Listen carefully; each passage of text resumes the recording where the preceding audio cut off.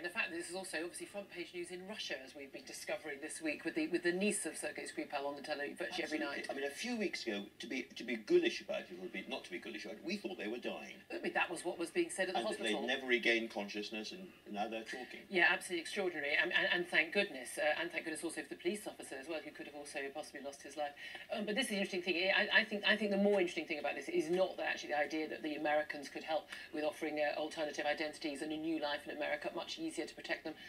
The concern being they have to be in a Five Eyes country, one of our biggest sort of staunchest allies, where we know that we can keep them safe. But Five Eyes. Well, you know, yes, it's Five Eyes. It's basically the Anglosphere to all intents and purposes.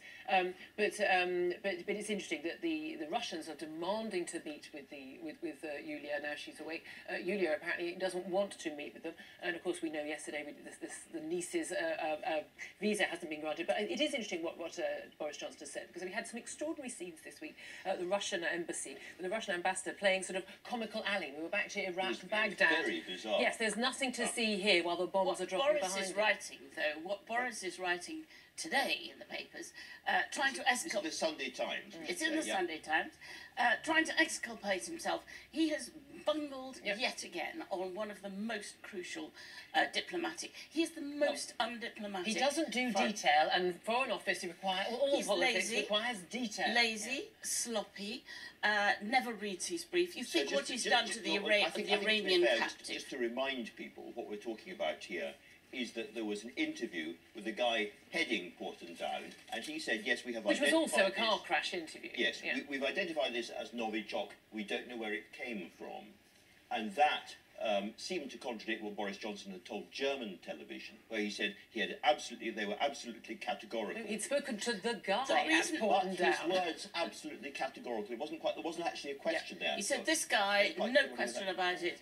And the handling of, as we know, the handling of sensitive intelligence information is so important. You get it wrong, you discredit everything. But it's interesting that the Labour leader, Jeremy Corbyn, isn't even given the most sensitive information because it's not thought that he can be what's interesting is that Boris Johnson here is trying to put the blame onto Corbyn. I mean, Corbyn is not the story in this. Whether he acted well or badly, he's not the story. The main, he's calling him infantile and a Kremlin's useless idiot, useful idiot.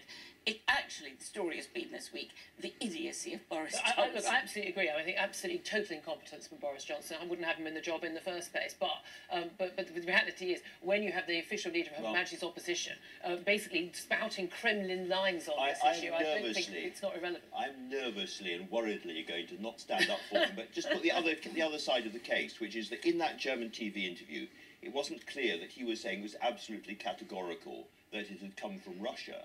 He was saying it was absolutely categorical that it was Novichok, which is what the Porton Down guy said. So to that extent, it wasn't actually a slip. The trouble is that any possible syllable slipping one way or another, the Russians are so aggressive they just dive straight in. And they've been able to exploit that on social media and on their own media. Yeah. And of course, it was very perilous because we have a coalition which has been terrific of people supporting us, of countries, allies, friends supporting us.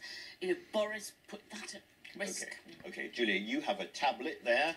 And you're going to tell us about something else the Russians have been up to. Well, indeed. And again, he says, let's all be terribly surprised at the idea, are the Russians using chemical weapons? Well, they're backing a Syrian regime which is using chemical weapons.